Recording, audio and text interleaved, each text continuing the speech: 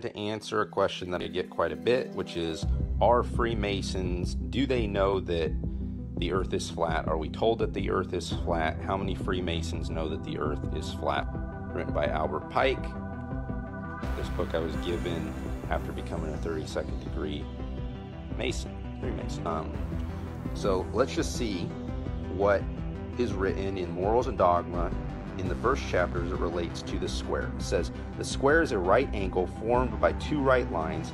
It is adapted only to a plane surface and belongs only to geometry, earth measurement, and trigonometry, which deals only with planes and with the earth, which the ancients supposed to be a plane. Yes, the square is for plane measurement, okay? The ancients understood that the earth was a plane, fixed, immovable, set upon